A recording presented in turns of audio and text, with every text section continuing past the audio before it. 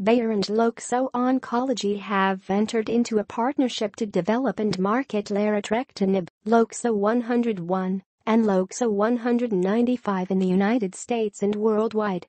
Both agents are investigational tropomyosin receptor kinase (TRK) inhibitors.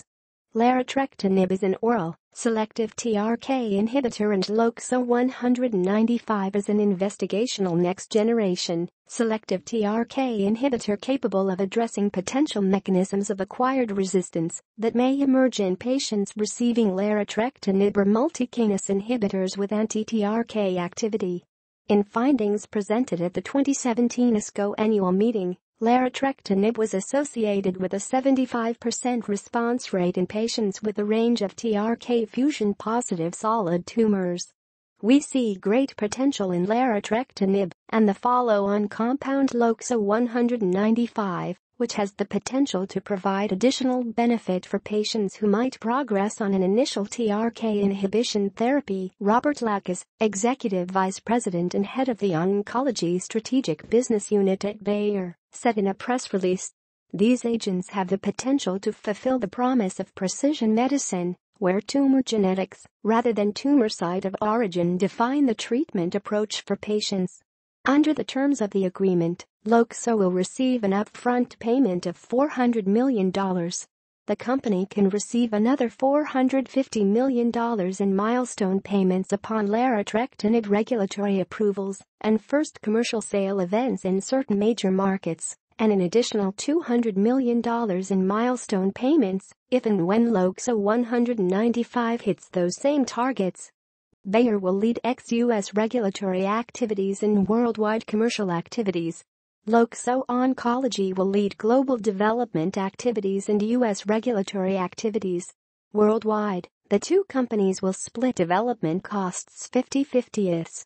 Both companies will promote the products in the United States and will share commercial costs and profits equally.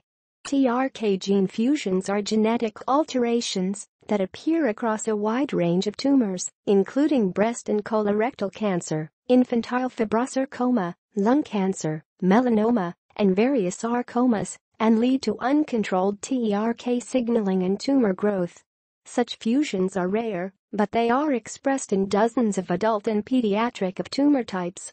To date, researchers have identified more than 50 different partner genes that fuse with one of three TRK genes, NTRK1, 2, and 3.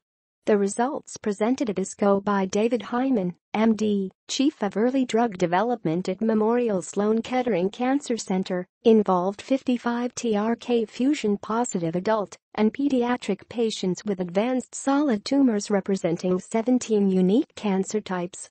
Patients were recruited into one of three phase I/II clinical trials based on local testing, which investigators said represented real-world experience, and were assigned to 100 milligrams of Larotrectinib twice daily. 50 patients for whom confirmatory response data were available were included in this analysis.